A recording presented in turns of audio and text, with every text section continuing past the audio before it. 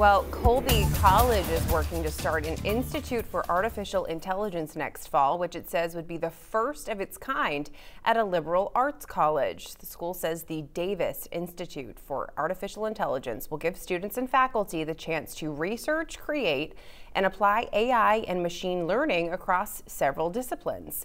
Colby says it has received a $30 million gift via the Davis family and the trustee of its charitable foundation, Andrew Davis, who graduated from Colby in 1985.